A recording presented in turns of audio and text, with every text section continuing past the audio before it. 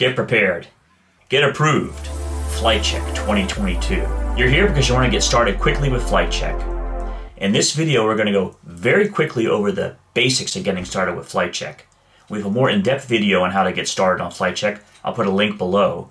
And we have many more in-depth tutorials on every section in FlightCheck. Let's get started. The heart of FlightCheck are the ground controls. There are presets already there for you to get started very quickly. Many will just use those. However, the more experienced pre-flighters, and certainly the prepress experts out there, will customize the ground controls and save different sets for their workflow or workflows. You'll also be able to share these with other people in your workflow or other colleagues. Very handy. Pre-flighting a page layout, and we support many different file formats: Adobe InDesign, Illustrator, Photoshop, QuarkXPress, and even PDF files of any sort like Canva PDFs or PDFs from Word or CorelDRAW. It's very easy to pre-flight. You just drag and drop your files, even multiple files, onto FlightCheck. There you get the next feature, which we cover in detail in many other videos, is the preview. Look at that, something that's been asked for years from pre-flighters, the ability to check a Quark file, or an InDesign file, or a PDF file, or an Illustrator file, and get a preview so you can see where the problems are. In the new FlightCheck, there's various pre-flight modes, two main ones. You'll find them in the upper left-hand corner. There you can switch between the two pre-flight modes: inventory, how it starts standard, and the pre-flight results mode form. You'll have to decide what works best for you. I kind of use both. Now, to actually understand pre-flighting in more detail, we have a complete other video on that. Like I said, we have a longer 9-minute video on how to get started with FlightCheck you might want to start with.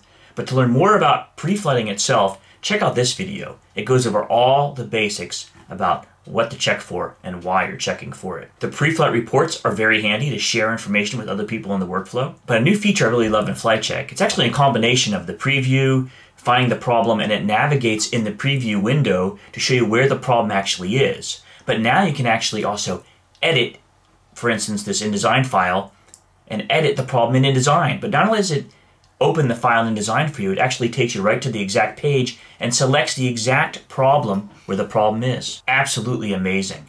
Same thing with PDF files. We can pinpoint a problem and allow you to edit in Acrobat. So now you can actually edit your PDFs and even PitStop right through FlightCheck.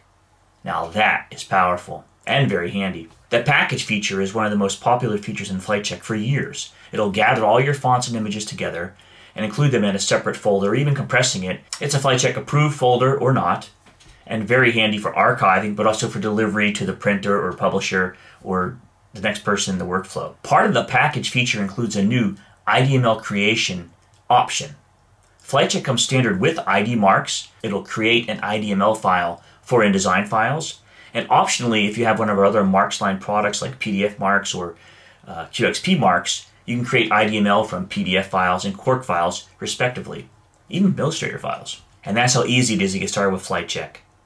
Check out our support page if you have any questions. Please report them to us, or if you have any requests, or if you find any errors, of course. All right, once again, check the links below for more detailed information, more tutorials on marks vs. FlightCheck. Welcome to FlightCheck 2022. Get prepared. Get approved. FlightCheck.